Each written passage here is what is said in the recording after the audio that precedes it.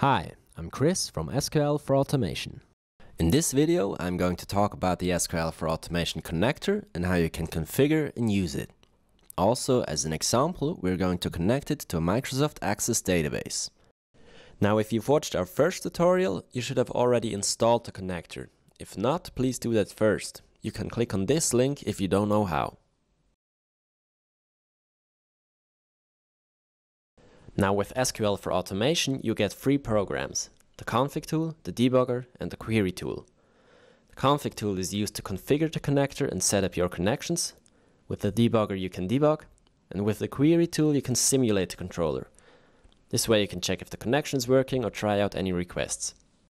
Now the connector itself is a service which runs in the background, and you can find it by pressing your Windows key, typing in services, and pressing enter. Now click anywhere in the list, type S, and you should be able to find it somewhere.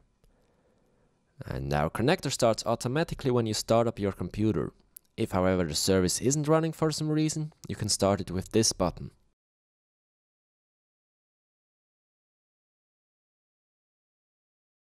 So let's check out our config tool. The config tool can be divided in 3 main sections. On the left you will find a list with all the connections or so-called links you have created. In here you can set up your connection to the connector service. And finally here you will find the details to any link you select on the left side. You see the connected target, the database that's being accessed, and the last request to that link or any error messages. Now to use our config tool, we first have to connect it to a connector service. So our tool needs to know where our service is running. Now in my case it's on the same machine, so I can just choose localhost.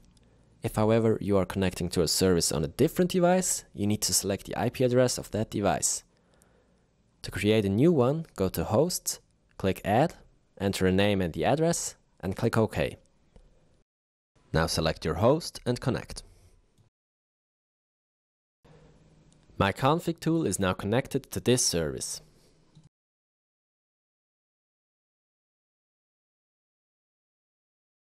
Now to create our first link, we click on New. In here you will find 3 main sections. In the first section we want to define where and what our target is. Now unless you are using one of these controllers here, you can choose Standard. Next will be the IP of our controller. With the setting first, our connector will automatically assign the first device that connects to it as our target. Now in the next section we tell our link where we want to connect. In most cases you will be fine when you select this port for your first link, and just increment the port by 1 for each new link.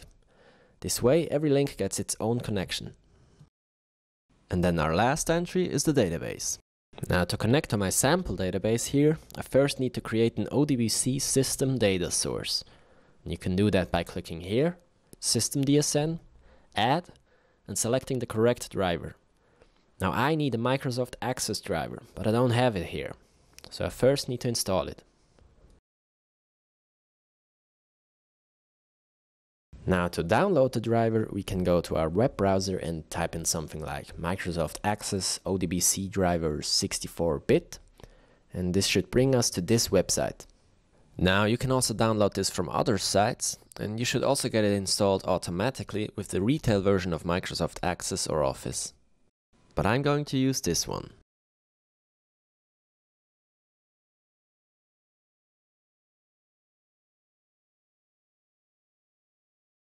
Now after installing, we can set up our data source. Go to ODBC admin, click System DSN Add, and select the Microsoft Access driver.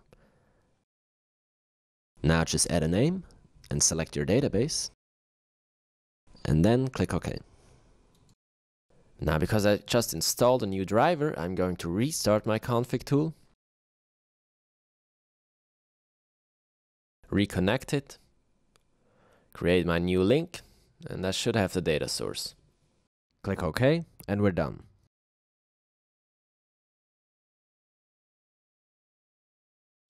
Now with this LED here, we can check the status of our link. And there are 6 different colors. Purple, the license is missing. Red, the link is not ready. Green, the link is ready.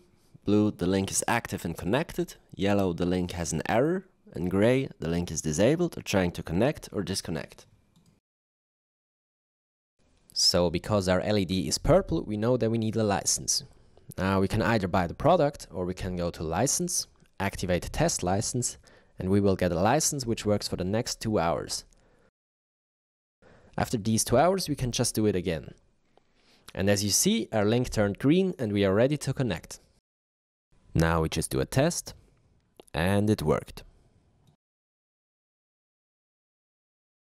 Alright, so our next step would be to connect the controller to our link or use the query tool, and we will do that in our next tutorial. If this video was helpful, please leave a like, and if you have any questions, just write them in the comments below or go to our website. You'll also find other videos on our channel. Thanks for watching, and I'll see you in the next tutorial.